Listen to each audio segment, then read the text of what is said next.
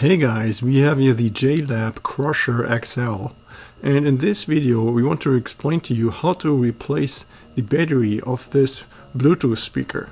Okay, so we start out by removing all of those screws that you see here on the outside of the speaker, and we need here a Torx bit, and the size is here T8, that's the one that you need, and we have a whole bunch of screws that we need to remove first on both sides. So we're looking at 8 screws at the front and 6 more screws on the back side. And once you've removed all those, then we can remove these brackets here. You see those? There's 4 brackets, one on each corner. And they're pretty difficult to get out at first. And what we have to do is kind of pry them out. So first we pry them towards the front here, just a little bit, and then we can remove it completely. See, it's the first time you do this is pretty tight. But eventually you get a hang of it and how to get those out. Okay, so now at this point we can already remove the front plate here. We can put this to the side. And then in order to remove the plate on the back side, we have to remove 2 more screws. Those are here Phillips screws, small ones. You see here right behind the dust cover. So let's remove those, and then I'm using here a little pocket knife to pry out this piece of plastic. And then you will find out that this dust cover is still attached here, but it's really easy to remove. You just pull on it a little bit firmer and it will pop off. So this is not screwed on or anything. So now we have removed both plates, and then we can remove the rubber ring here that goes all around the speaker. So let's peel that off. And then we find here a couple of stickers all around the speaker here. One on the one side, and then there's another sticker. Well, it's more like a piece of plastic, clear plastic, that's right on top of here, that's glued on. And there's some double-sided tape here that we have to cut into. You see this button panel here that we can take out, but first we have to cut through that tape. Just cut all around it, and then we can pry this piece of plastic out. So be careful when you do that, because there's a PCB board right underneath, so you don't accidentally want to ruin that board with whatever tool you use to pry out this piece of plastic. Here, as I said, here's already the PCB, so we have to remove this now. And there's 4 more small Phillips screws that hold that board down. And then we have to be careful when we remove the board, because there are still wires attached. First, these 2 small wires that you see on the top, this black one and the red one.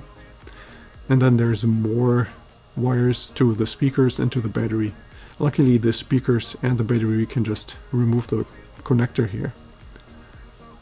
So in case you forget which connector goes where, don't worry about it. I'm going to show you later on where what connector goes. Okay, so next we're going to take a look at the front side. You already see here I put a bunch of holes in there, and underneath each hole, that's where you're going to find another Phillips screw.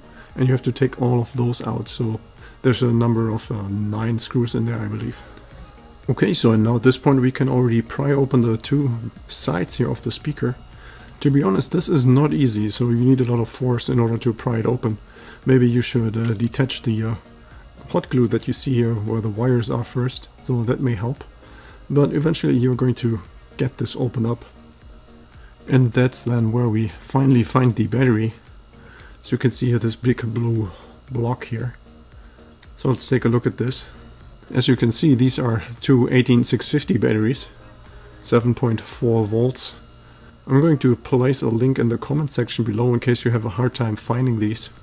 So the replacement that I found has a little bit different connector, but we can just really easily reuse the same connector of the defective battery. So in order to install the new battery, we just squeeze it here right into the backside of the cover. See, this is where the passive radiators are, right into that gap, and then we feed the wires here through so that they don't get pinched when we close the 2 pieces together again. Put all the 9 screws back in here, and then it's already time to wire up the speakers again. So when we look at the board from this direction, then the cables furthest to the left, those go onto the bottom left connector.